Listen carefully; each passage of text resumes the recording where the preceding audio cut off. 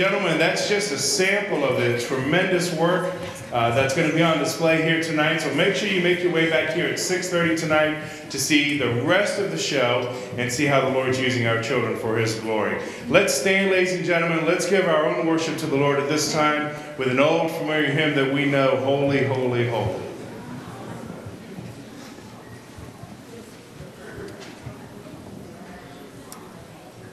If we could unmute the keyboard.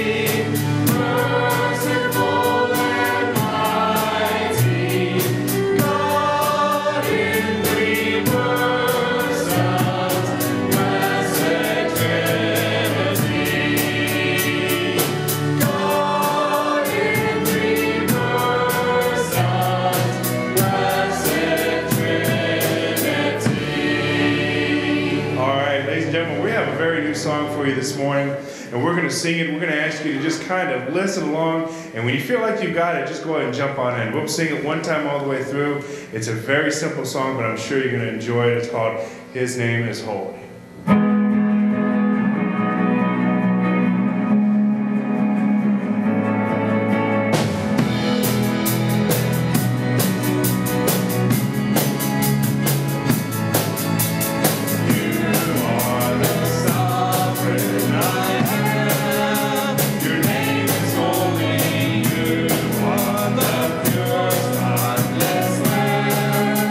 Your name is holy.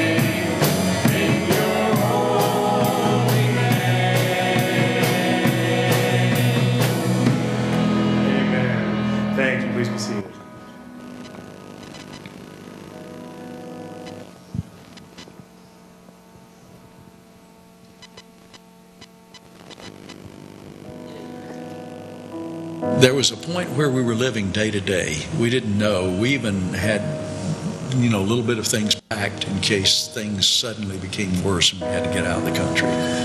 Why Vietnam? Why my determination? Even though it seemed like it was not open, not able to go there. There were dark war clouds way off on the horizon. They said, you need to stay in the cities because the countryside is becoming increasingly troubled. Things were looking pretty dark here. People began to come in from the mountains and they said the VC are attacking, huge forces. The Vietnamese army is fleeing and we have come to find refuge. And we knew that the big attack had occurred. So I stood on Coca-Cola crates out in a field and spoke almost all day long. They were so afraid, didn't know what was going to happen. And so I felt like maybe the time had come and I needed to get out. I didn't get to go say goodbye. I didn't get to explain why I'm leaving. It just happened. I remember looking down and I could see fires burning here and there and thinking, will I ever be back here again? And thinking about the Vietnamese, will they think that I deserted them in their hour of greatest need? What are they going to think of me for leaving? And I hope.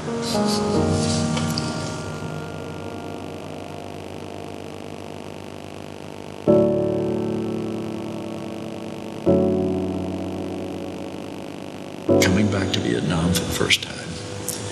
And it was 1989. Things were still tightly controlled here. And we landed, and I remember seeing all these people on the roof of the airport terminal. We saw all these people calling to us, and we realized they'd come to meet us. We all sat down, and they began to say, now here's what we've done up in the northern part of Vietnam, and here's what we've done down here, and here's what we've done over here, and we've got this many believers, and we've had this happen. When we had to leave, the church was here. God kept it going. And now, all these years later, the church is just getting stronger.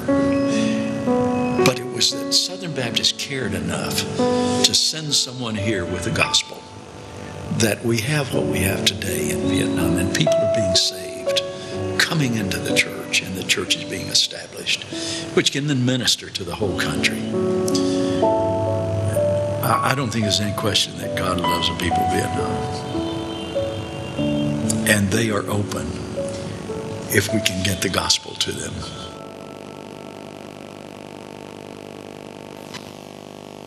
Amen. Well, let's stand. Let's continue to worship.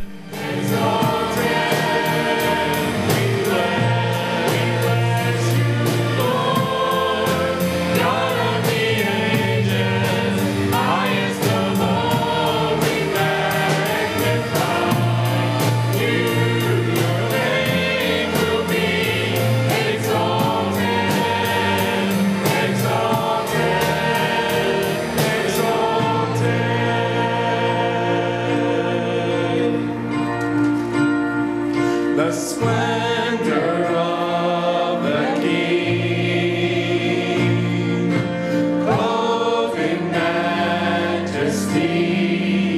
Let all the earth rejoice, all the earth rejoice.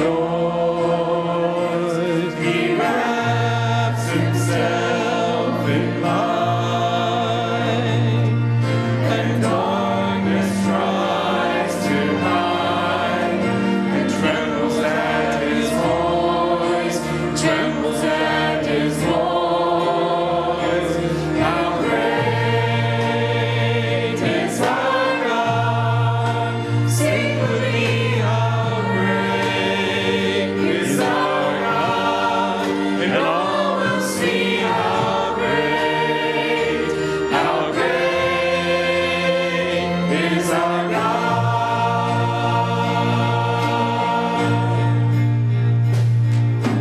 Age to age he stands. Oh, when time is in his hands, beginning and the end, beginning and the end. The Godhead three in one. Father, Spirit, Son, the Lion and the Lamb, the Lion and the Lamb. How great is our God! Sing with me, how great is our God! And all will see how great is our God.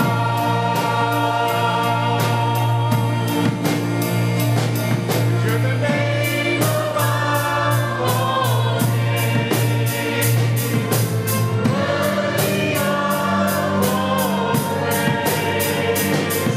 My heart will sing, how great is our God. How great is our God. Sing with me, how great is our God. And all will see how great is our God. Then sings my soul, my Savior God, to thee. How great thou art, how great thou art. Then sings my soul, my Savior God, to thee. How great thou art, how great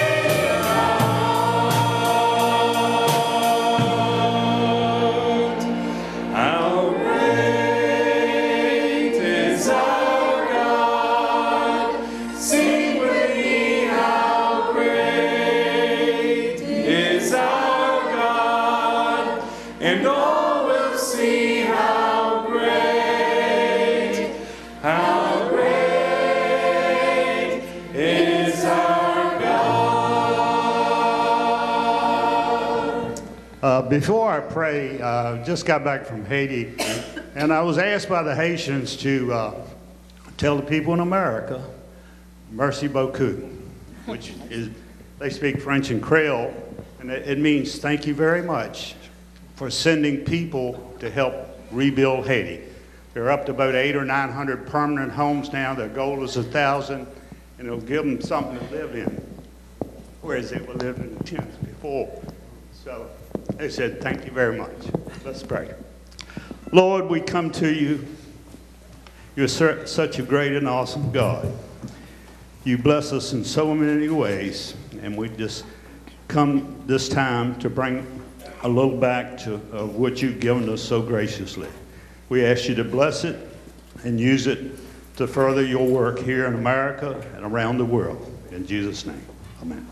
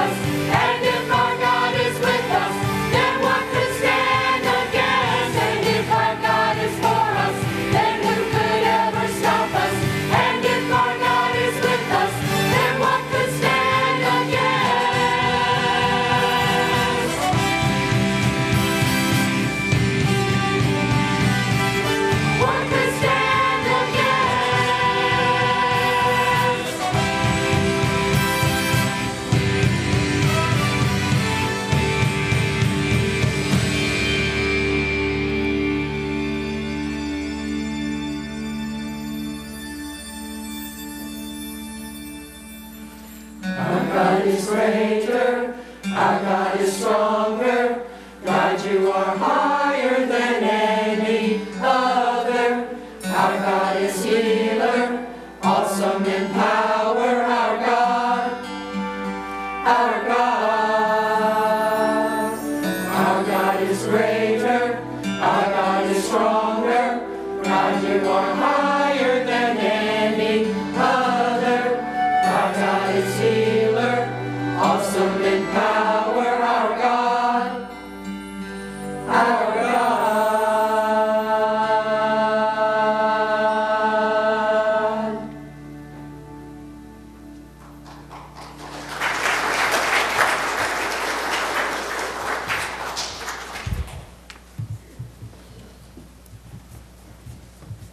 Good morning. My name is Charlotte Diggs Moon. Everyone calls me Lottie Moon. I was born December the 12th, 1840. I lived at Viewmont between Scottsville and Charlottesville. My mother was the spiritual leader in my family, and she continually prayed for me because I resisted spiritual training. When I was 14, I attended a school for girls and studied language and philosophy. At age 16, I graduated with honors. At 17, I entered the Albemarle Female Institute at Charlottesville. My friends prayed for me. They wanted me to be won to Christ. I attended a revival meeting. I intended to go there and make fun. But after the message, I went back to my room and I prayed. I prayed all night. I confessed my sins and I gave my heart to Jesus. From that moment on, my life was changed. When I was 20 years old, I graduated from the University of Virginia with a master's degree in languages, Greek, Latin, and French. At my sister Edmonia's urgings, I applied to be a missionary in China. In 1873, I traveled across the country to San Francisco and set sail in September, arrived in China in mid-December. When I arrived in China, the people called me and my sister devil women. They laughed at our strange dress and our big feet. They said, "Go away. You are not welcome here. We know what the white devils do to us. Will you lie and cheat us too?" We went about quietly, making our home attractive, studying the difficult language, and enduring our desire to make friends. I wanted to teach the children. Their parents had warned them of the missionaries. I baked cookies, but they were afraid to eat them. But one day, a brave little boy took a cookie, ate it all. Nothing bad happened to him. The children came often to my home, Little Crossroads. They ate cookies and they listened to Bible stories. Slowly, the people warmed up to me. Edmonia got sick and had to return to the States. I asked the Foreign Mission Board for a missionary couple to come and help me. They sent a message back. They were broke. They could not send the couple. In 1887, I planned a furlough to Virginia. On the Sunday before I left, 2 Chinese men came to my door. They called me Mu La Di, Big Love Heart. That village had sent them for me to come there and tell the people the good news. I canceled my sailing plans and went to that village. The Southern Baptist women became aware of my sacrifice and my desire to win the Chinese people. In the summer of 1888, the women made plans for a week of prayer and an offering for missions in the Christmas week. The Southern women came alive with missionary zeal. They gathered enough money for the 2 missionaries and even more. During my latter years in China, there was a famine, followed by plagues of smallpox and other diseases. I gave my salary and bank savings to the relief workers in North China. As you all know, I'm really not Lottie. At the age of 72, Lottie became ill with a strange illness. The doctor told her co-workers that she was dying of starvation. He suggested that she return to Virginia. On Christmas Eve in 1912, Lottie went to be with the Lord. Her ship was docked at Kobe, Japan. She is buried at Crewe, Virginia. Lottie gave her heart and shared the gospel with her hands and her voice for almost 40 years in China. I thank you for your prayers for the missionaries in foreign countries and for your offerings. And I pray that God will give you a special blessing this Christmas. Thank you.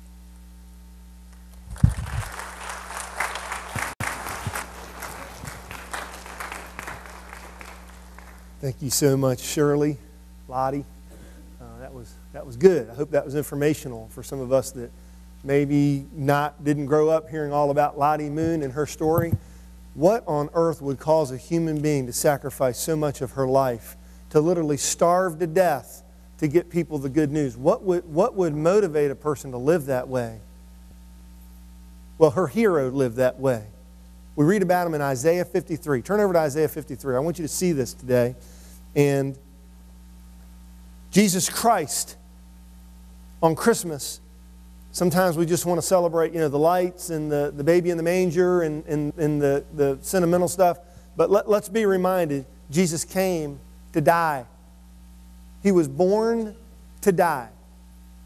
He came and died so that we could live. And no prophecy, none that I can think of anyway, no prophet talks more about it and gives us more information than Isaiah. In Isaiah 7, you'll remember he said, a virgin will conceive and you'll call his name Emmanuel, God with us.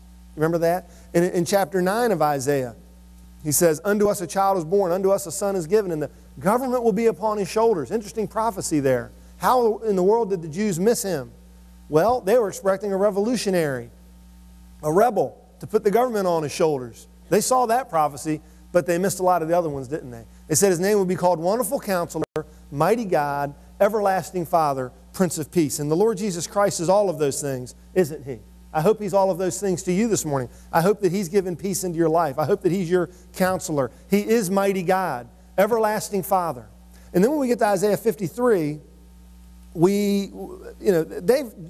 liberals have tried to explain away Isaiah 53. Those who do not believe the Word of God have done everything they could because it is so stunning to read these verses. We're going to read all of them. In fact, we're going to go back into 52 a little bit, and we're going to see how Jesus Christ is the servant.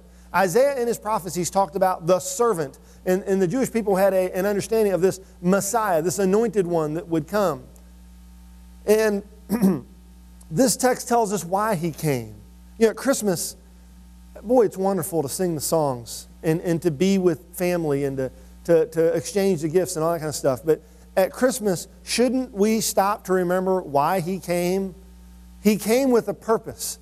And this prophet, 700 years before the time of Christ, told us all about it. It's amazing. It's astounding to think about. Isaiah, now they'll say, well, he must not have written that far before Christ because he prophesied King Cyrus and other things. That how could he have possibly known it? Well, they say he must not have written before then. Or there were multiple Isaiahs. And then redactors came and fixed it up to make it look like this guy really could tell the future and so forth. It's so stunningly accurate. The only excuse they can come up with for those who do not believe in inerrancy or those who do not believe in miracles or the power of God to give a prophet to tell in the future, they cast stones at it because of the words we're about to read. Jesus Christ came. He was born on Christmas morning.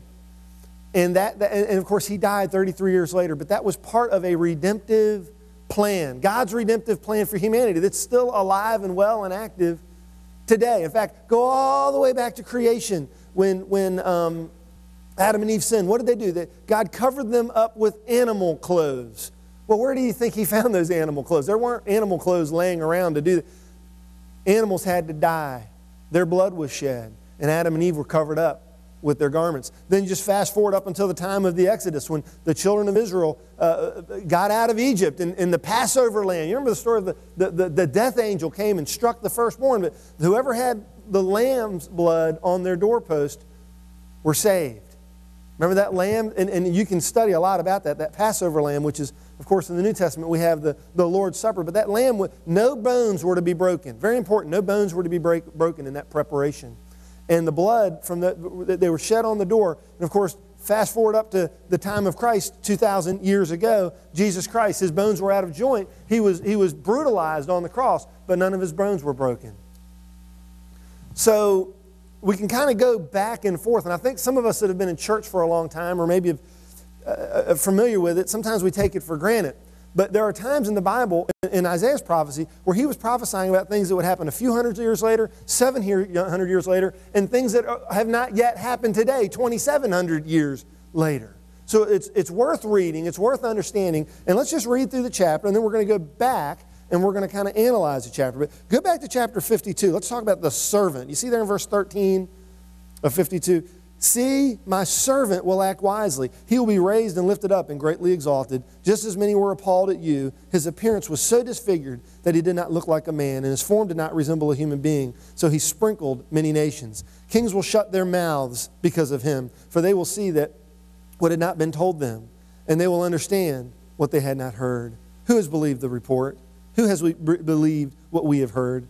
And to whom has the arm of the Lord been revealed? He grew up before him like a young plant and like a root out of the dry ground. He had no form or splendor that we should look at him, or appearance that we should desire him. He was despised and rejected by men, a man of suffering, who knew what sickness was. He was like one people turned away from. He was despised, and we didn't value him. Where did Lottie Moon get the idea to sacrifice her life for the kingdom, to spend years and years in a land of barbaric people who thought she was the white devil? Her hero lived that way. Her Savior lived and died. The servant goes on to say in verse 4, yet he himself bore our sicknesses and he carried our pains, and we in turn regarded him stricken, struck down by God and afflicted. Struck down by God. We'll come back to that later. Isn't it interesting to see who killed Jesus? Remember the hubbub over the Passion movie? And they said, how could they possibly insinuate that the Jews killed Jesus? They got mad about the people protested over that. And others said, well, it was the Romans who killed Jesus because the Jews wanted to kill Jesus. But when you look at that, he was struck down by God and afflicted. He was pierced because of our transgressions, crushed because of our iniquities. The punishment of our peace was on him, and we are healed by his wounds. By his stripes we are healed has been so misunderstood and so misapplied. Do not let those who are lost or deceived into what one scholar calls the charismatic confusion from Isaiah 6. This is not a promise that you will be healthy, wealthy, and drive a Porsche. Okay? This is clearly not. Anybody that would take that and say, man, you should never get sick. You could never, if you're sick, you don't have faith and all that kind of business, is so misinterpreting Isaiah 53:6. It's a shame what some people do with the Word of God. We are saved because of his wounds. We are set free and we are healed. And God does heal people. Our God could heal you of whatever sickness you have. And you know what? God could have healed your loved one of whatever sickness they died from. And then when Jesus healed people on earth, guess what? There was millions of people, millions and millions of people he did not heal physically. By his wounds, by his stripes, we're healed. We all went astray like sheep. We all have turned away our own way, and the Lord has punished him for the iniquity of us all. He was oppressed and afflicted, yet he did not open his mouth. Like a lamb led to the slaughter, and like a sheep silent before his shearers, he did not open his mouth. He was taken away because of the oppression of judgment, and who considered his fate? For he was cut off from the land of the living. He was struck because of my people's rebellion. They made his grave with the wicked and with rich men at his death, although he had done no violence and had not spoken deceitfully. Yet the Lord was pleased to crush him, and he made him sick. have you ever read that verse and thought, what on earth is that saying? God was pleased to crush Jesus, made him sick, and when you make him a restitution offering, he will see his seed. He will prolong his days, and the will of the Lord will succeed by his hand. He will see it out of his anguish, and he will be satisfied with his knowledge. My righteous servant will justify many, and he will carry their iniquities. Therefore, I will give him the many as a portion, and he will receive the mightiest spoil, because he submitted himself to death, and he was counted among the rebels. Yet he bore the sin of many and interceded for the rebels. At Christmas, in this beautiful time of year, that's just the lights, the colors, the props on stage. Make sure you come back tonight and see the rest of what was going on with those children and the singing. It's going to be great. Next Sunday, the adults will be doing their musical. Listen, these are not performances to entertain you. These are ministry opportunities that you have to bring your friends and neighbors to Jesus. All of you that are in the program, man, get on your phone and call all your friends, neighbors, loved ones, and tell them they need to come and be here tonight and next Sunday. We want to lead people to Jesus. We want to connect people to Christ at Christmas. That's why we do these musicals. That's why we do these presentations, is because it's an excuse. It gives you a good excuse to invite your friends to church to hear the story of Jesus, who is what Christmas is all about. Not Santa, not reindeer, not lights, not giving away presents, not singing songs, not reindeer and elves and everything else that has flooded in this time of year. It's about a baby born in Bethlehem who lived to die, because all we like sheep have gone astray. We've turned everyone to our own way, and the Lord laid on him the iniquity of us all. And we know that happened on the cross 2,000 years ago. Interesting, in this passage, everything is talking as if it already happened. That's one of the confusing things about reading prophecy sometimes. All these things are being said as if they've already happened. Speaking past tense about things that were 700 years in the future. Some things haven't even happened yet. Sometimes it's hard to follow. Of course, when we think about the mind of God, he's not bound to our way of thinking or our sense of time, is he? And there's two things that happen in this passage. I kind of want to... This passage tells us about two events. Number one, it tells us that the servant would be sacrificed. And then secondly, it tells us that the servant would be exalted. That's really the whole point of this passage. The servant would be sacrificed, and the servant would be exalted. Of course, I say that in future tense. It says it in past tense, and I've been thinking about that a lot. Jesus Christ is King of Kings and Lord of Lords, yet he's not stepped down onto the Mount of Olives and asserted himself as king yet, or started his millennial kingdom yet. We know that's future. Doesn't make him any less king, but on that day he will be acknowledged by everyone as king. Of course, at Christmas, that's a great time to ask yourself, have you acknowledged him as king? King of Kings, Lord of Lords. And many of the religious people, even people today, had a really hard time looking at this meek, gentle, quiet man who lived life. Very few people debate whether or not Jesus Christ existed, that there wasn't a person named Jesus of Nazareth. But the thought of him living, never sinning, dying on a cross, shedding his blood, why in the world did his blood matter any more than anybody else's blood? Could you have died on a cross for your sins? Could someone else have died on a cross and covered the sins of the world? Well, this text tells us why not, and why only Christ's blood was sufficient. Go back to verse 14, and we see that he was beaten beyond recognition. Just as many were appalled at you. His appearance was so disfigured that he did not even look like a man. Now that prophecy was fulfilled, and I want to show you how different prophecies were fulfilled today in John 19. When Jesus Christ was on the cross, they beat his face. They slapped his face. They didn't even recognize him when he rose from the grave later. He was so beaten up, beaten beyond recognition. Down in chapter 53, verse 2, he was an ordinary person. He was an ordinary looking person. And contrary to every Renaissance painting of Jesus with hair down to his hips, I don't necessarily think he looked like that. That's personal opinion there. But he grew up before him like a young plant in a root out of the dry ground. He had no form or splendor that we should look at him, no appearance that we should desire him. He was an ordinary looking Jew, first century. That's what Jesus looked like.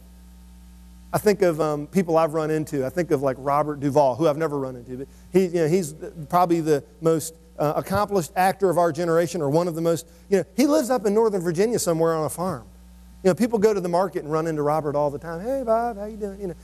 He just looks like an average guy. He looks like my dad, really. That's one reason I like Robert Duvall. It reminds me of my dad a lot, from his generation too. When I lived in Blairsville, Georgia, we went to Pappy's Riverside Grill. Pappy's Riverside, and it's everything you could think of a place that would be called Pappy's Riverside. And it's right by a river, and they sell stuff, country stuff, and you eat. And right over across the little cafeteria from me was Bill Elliott. This is 15 years ago when Bill Elliott was still kind of the man. You know, he had a cast on his leg because he'd had a racing accident.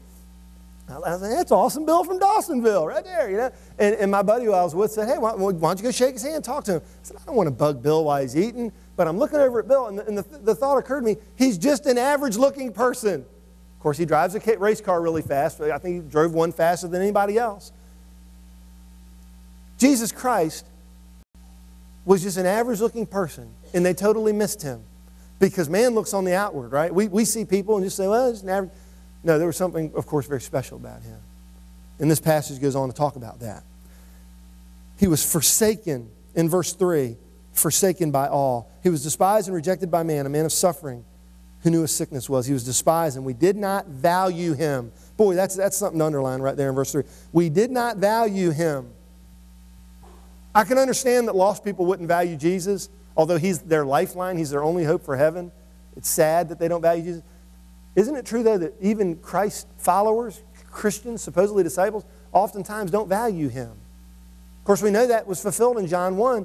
He came into his own, and his own did not receive him. They rejected him. He was pierced for our transgressions, crushed because of our iniquities. The punishment of our peace was on him, and we are healed by his wounds. He was wounded, he was bruised, he was literally pierced through. Now, here's something cool to think about, prophecy-wise. A couple hundred years before Isaiah wrote this, the psalmist wrote Psalm 22. Write that down and read it later. You would think you were reading the story of the crucifixion. Of course, you are. So hundreds of years before Isaiah's prophecy, God spoke through the psalmist and prophesied what would happen here. We've all went astray like sheep in verse 6. Now, this kind of gets personal because I think most people would be willing to say, yeah, I'm a sinner, but very few people would say, I'm a dumb sinner. You know, I'm kind of dumb like a sheep. We've all went astray like a sheep. Do you remember that television commercial a few years with the guy who was herding cats? And he had a cat over a saddle, and he said, it really feels good when you bring in a herd of cat. You remember that? You know, that cracked me up. I remember that commercial. I don't even know what they were selling, but it was funny. Well, herding sheep, herding cat, herding people is much the same way. We're rebellious. It says we've all turned our own way. The Lord had to put the punishment of him, our punishment went on him. Our iniquity was laid on him. He bore the sin of humanity. And I love that story about the king. You may have heard it. The king who had a kingdom, he had his palace, and someone was stealing money out of the treasury, and it made him really mad. And he said, you know, $50,000 reward for whoever finds the joker that's stealing money out of my treasury. And they never found him, and money kept disappearing. He said, look, and when a king makes a decree, it's final. The person who is stealing money, you're going to die. We're going to execute you. Don't do it anymore. And sure enough, money came up missing, but this time they had a trap. The trap was set. They caught the person that was stealing the money, and it turned out to be the king's son. And his son had to be whipped. His son had to be executed. And his son was put up to the pole and tied to the pole, and his beating, before they could give the son his beating, the king stepped behind his son, and he wrapped his arms around his son, and he held on to his son. And he took the beating for his son because he loved his son. That's what Jesus Christ did for us. That's what God did. He sacrificed his son for us. He took our beating. He took the punishment for our sin. He died for humanity. He was oppressed in verse 7. He was oppressed and afflicted, yet he did not open his mouth. Now that was fulfilled in Matthew 26:23. Jesus kept silent when he was being put through Pilate and all the trial and everything he went through. He kept silent. He was led like a lamb to the slaughter. He died for humanity. Now, the symbolism and the metaphors are going wild and crazy here because we're sheep, right? But now the good shepherd, the servant, is going to be like one of his sheep who being sheared is one thing, but the sheep would die. The sheep had to die. He became one of us. He had to become one of us. And he died for us The good shepherd laid down his life for the sheep. The good shepherd became a sheep. He became one of us. Now, I'm still thinking a lot of us take this stuff for granted. Well, that's nice. Don't really think about it. Listen, there's people who don't believe any of this stuff. Imagine if Isaiah was written 1 week before Jesus was born, and all these prophecies were written. It wasn't. It was written hundreds and hundreds of years before Christ was born. It's stunning. All of us have friends that do not know the Lord. Some of them are open to the things of God. Some of them are not. Some of them are too smart for God. Professing themselves to be wise, they became fools, and they won't even listen. No educated person believes the prophecies of Isaiah were written a week before the time of Christ. Nobody questions that they were written well before the time of Christ. And then Jesus Christ came and He fulfilled them. He did not open His mouth. In verse 8, He was taken away because of the oppression of judgment. And who considered His fate? He was cut off from the land of the living. He was struck because of my people's rebellion. He was executed for crimes He did not commit. He was struck. Your translation might say He was cut off. Write down Daniel chapter 9. Daniel chapter 9, 26, 7, 8. Daniel prophesied. Do you remember the 70 weeks of Daniel? 69 of those weeks came to fruition. 69 sevens. Okay, we went back to Psalms and David. Then we went to Isaiah. Fast forward a couple hundred years to Daniel. And in his prophecy, he said, Messiah will be cut off, but not for Himself. They missed that. They missed Isaiah 53. They had a concept of a king, a ruler, a revolutionary, but they missed Daniel's prophecy that he would be cut off. Now, what's interesting about Daniel, that's written in the 5th century BC. He said in 7 69s, in 69 weeks of years, which if you add that up is 483 years, Messiah will become and be cut off, but not for Himself. These are astounding prophecies, folks. That at Christmas it does well. That's the Christmas story. Daniel predicted it in Daniel chapter 9, that He would come and be cut off. And Isaiah says He'll be cut off, that He'll be struck down, but because of my people's rebellion. He appeased the wrath of God towards sin in verse 10. Yet the Lord was pleased to crush Him. Now, that may not make sense to you. That may not make sense to any of us. How's a father pleased by crushing his son? I mean, that is a very difficult thing to understand. Turn over to 1 John. I want you to see this one. Turn over to 1 John chapter 2. There's a word in the Bible that even the more modern translation still usually translates propitiation. And that's not one you're probably going to use at work tomorrow, but it is a fantastic word to help us understand. It's a theological word that helps us understand what happened to Jesus, why it had to happen to Jesus, why was the Father pleased, why was He appeased or satisfied with what happened to Christ on the cross. Look at 1 John chapter 2, verse 1. My children, I'm writing these things to you so that you may not sin. I mean, the Bible's so clear sometimes. Stop sinning. It'll do, it's like drink milk. It'll do you a whole lot of good. Well, stop sinning. It'll do you a whole lot of good. But if anyone does sin, we have an advocate with the Father, Jesus Christ, the righteous one. Now look at verse 2. He Himself, Jesus, is a propitiation for our sins, and not only for ours, but also for those of the whole world. Look over to chapter 4, if you're already there in 1 John. In verse 9, God's love was revealed among us in this way. God sent His Son, one and only Son, into the world so that we might live through Him. Love consists in this, not that we love God, but that He loved us and sent His Son to be the propitiation for our sins. That word means that God's wrath, God's holy wrath, His anger towards sin was satisfied. That's what propitiation means. God was satisfied. God's hatred and His wrath towards sin was satisfied when it was laid on Jesus. Now, if you're there in 1 John, if you're already there, why don't you flip over to 1 Peter real quick? Just a couple pages over. We've gone 200 years before Isaiah. We've gone 200 years after Isaiah, 700 years after Isaiah. Now, let's go into the 1st century AD. Now, Peter was there. He saw Jesus executed. And now, either this is a book of fairy tales and quacks that somehow they somehow convinced everybody to believe, or these people, these apostles, laid their lives down for the Christmas story. That's why it's pretty careful that we protect Christmas and make sure that it doesn't get wiped off the map and politically correctized away. These men died because a virgin had a baby who grew up to die for the sins of the world. And Peter was one of them. Fox's Book of Martyrs tells us that Peter lived to be an old man, but he died and he was hung on a cross upside down. Now, either he was out of his mind or he believed firmly some things in the New Testament, in the AD, 50, 60 AD, there in 1 Peter chapter 2, look at verse 22. He did not commit sin, and no deceit was found in his mouth. This is an eyewitness of a man who rubbed shoulders with Jesus, knew him personally, betrayed him, or denied him, you could say, and then was reconciled with Jesus. When reviled, he did not revile in return. Now that's prophecy. That's 700 years later, Jesus did exactly what the servant of Isaiah's prophecy would do. When suffering, he did not threaten, but committed himself to the one who judges justly. He himself bore our sins in his body on the tree, so that having died to sins, we might live for righteousness. By his wounding, you have been healed. Now, where do you think Peter came up with that? Isaiah 53. For you are like sheep going astray, but you have now returned to the shepherd and the guardian of your souls.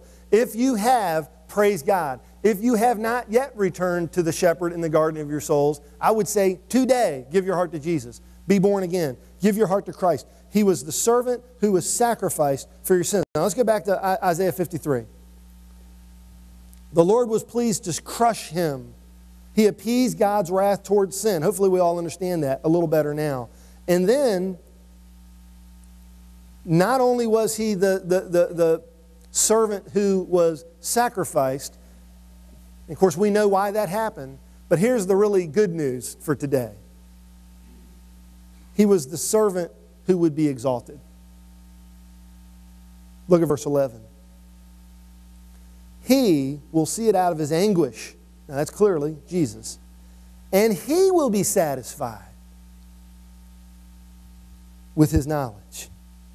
My righteous servant will justify many. That will satisfy him. And he will carry their iniquities. That certainly didn't please him to have all the sin of the world laid on his holy body, to have to suffer through all that. But what we see is that Jesus Christ was sacrificed, but it didn't stay there. He was exalted. He was satisfied. He did the right thing. He did the smart thing. He did the prudent thing. He did the wise thing, because now he has millions, or I guess possibly billions of people who are indebted to him, those who he's forgiven, those who know him, those who are redeemed, who love him, who will worship him, who can make the choice. We are not robots. We are not programmed one way or the other. We, each and every one of us, make a choice to give our heart to Jesus. And after you give your heart to Jesus, you make a choice every morning when you wake up, to before you get your feet on the ground, to say, Lord Jesus, I love you, I worship you, I praise you no matter what. You are King of Kings, I exalt you. Good or bad, healthness or sickness, till death do us part. Of course we won't. Till death we meet. I will serve you. I will exalt you. So it satisfied Jesus, because now he has millions, billions of worshipers. Therefore, and look in verse 12, he's rewarded here. Therefore I will give him the many as a portion. He's rewarded. He will receive the mighty as spoil, because he submitted himself unto death and was counted among rebels. Yet he bore the sin of many and interceded for the rebels. Now, in closing, let's go back to the very first verse we looked at today, verse 13 of chapter 12. See, my servant will act wisely. Jesus. He will be raised and lifted up and greatly exalted. Isn't that amazing prophecy, thinking about what happened to Christ? He was raised and lifted up on a cross. The New Testament says the same thing. When Christ is lifted up, all men will be drawn to him. He will be raised and lifted up and greatly exalted. Worship. For sake of time, just write down Philippians chapter 2, verse 9 and 10. It tells us that's exactly what happened. Jesus Christ was obedient to the death of the cross, and now he's exalted. If you can find it, it might take a second. Turn over to Zachary chapter 14. I want to close on a really good note, on a high note. If you're looking for it, just go to the New Testament and then go left a couple books. For some reason, the Lord saw fit to give us prophecy and to show us exactly how things would go. He gave his people prophecy hundreds of years before the time of Christ. We have prophecy about his return, about a rapture that could happen any moment. At any moment, he could come back and take his church to himself in a blink of an eye, and we'll meet him in the air. The passage we're reading right now, or going to read, is not that. This passage talks about Christ in the armies of heaven returning with him and touching foot on the earth. We know this is a separate event prophesied in Zechariah. And the reason I'm reading this is I want to ask you, are you exalting him? His sacrifice was for you.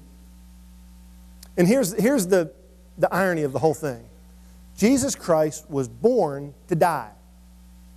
He lived and died so that we could live, right? So we were born dead in sin. We're born dead. Dead men have no rights. Dead men don't have a whole lot going on. They're dead. Spiritually, that was us. Physically alive, but spiritually dead. He lived and died so that we could live because we are born dead. That's why he had to die. We're born dead.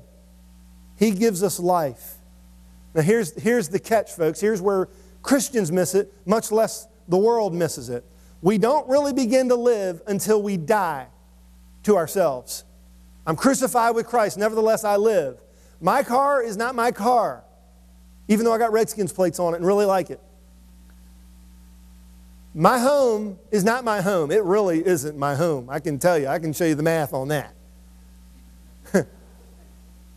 This church is certainly not my church. It's not yours either. You don't own it. None of us do. It's Christ's church. He's in charge of it. He's the boss.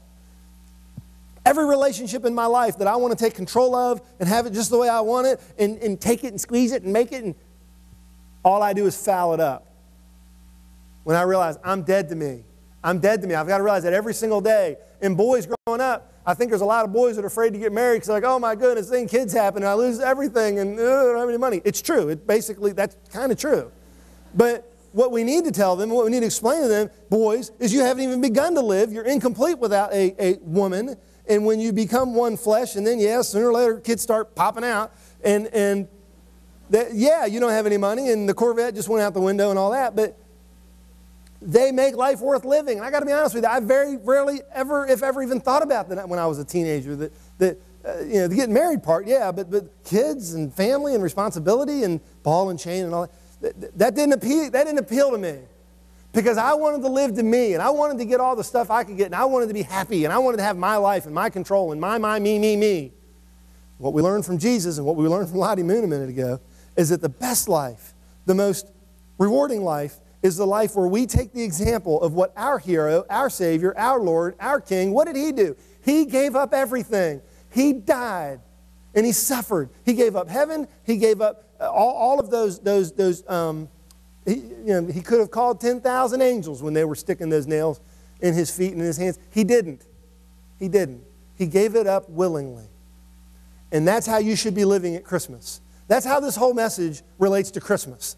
Stop taking, start giving. Stop worrying about what you're going to get under the tree and start worrying about what you can put under someone else's tree. In fact, forget the tree. Let's do less for our kids and more for kids that don't have anything.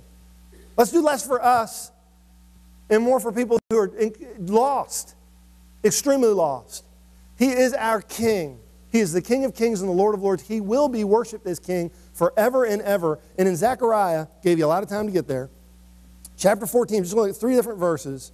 And this is from a sermon I'm going to preach in the future, but I just had to share this today.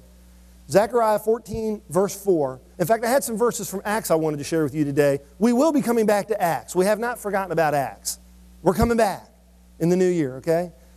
But in Zechariah 14, verse 4, it says, on that day, and boy, read Zechariah and find out all about that day, the day of the Lord.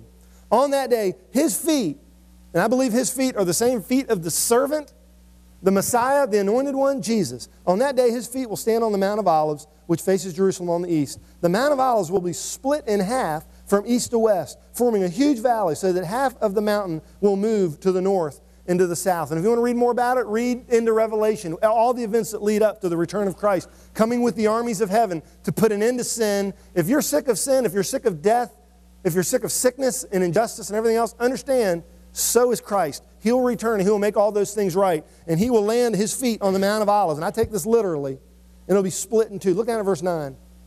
On that day, Yahweh will become king over all the earth. Yahweh alone, and His name alone. So all the armies of the earth will be coming against little Jerusalem.